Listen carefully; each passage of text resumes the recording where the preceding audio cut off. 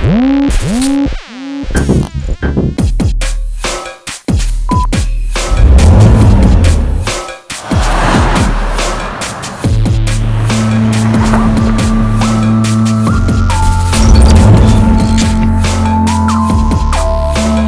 the Audi Q7 has been one of the most desirable and luxurious SUVs in the Indian market, and in its latest avatar, it's hit the gym, lost more than 300 kgs and has become sharper than ever.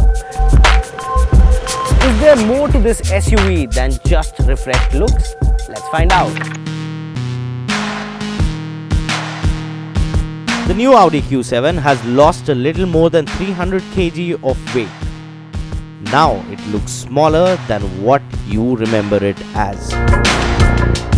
It is now 37 mm shorter in length, 15 mm narrower in width and 3 mm lower in height. But it's more edgy now than just one big rounded SUV. You now get a flat bonnet and a big single frame grille. It also gets the classy yet modern matrix LED headlights.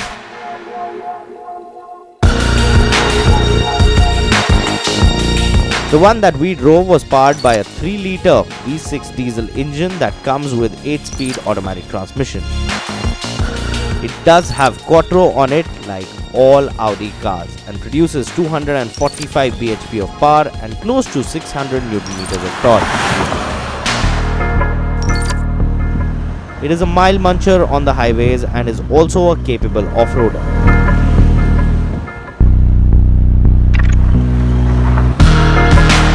It can handle any terrain and you won't be left wanting for more ever. To drive, the new Audi Q7 is comfortable and stable. It is one of the best SUVs money can buy for its sheer driving experience.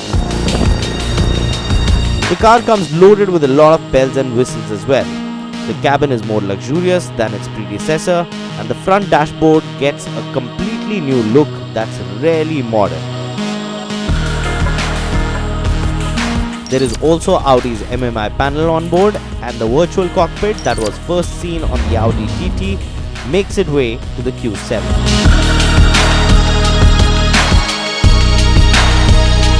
The car seats are comfortable and give both the driver and its passengers a sense of calmness and security.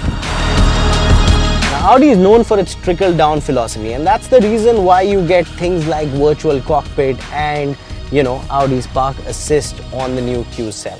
And they are definitely a value add if you're driving such a big SUV, especially on Indian roads. Apart from the virtual cockpit on the Q7, what really was the most satisfying piece of technology was that this massive SUV can park itself. Audi Pilot Parking Assist helps the Q7 park on its own in tight spaces.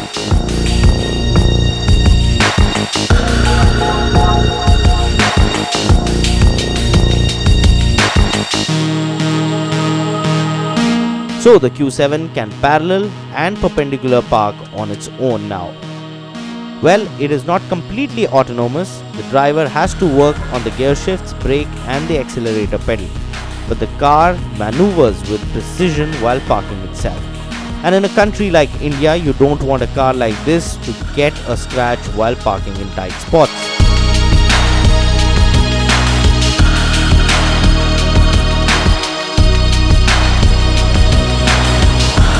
What we didn't like on the Q7 is that though it is a 7-seater SUV, it does come with a spare wheel that will make you miss out on one seat in the last row.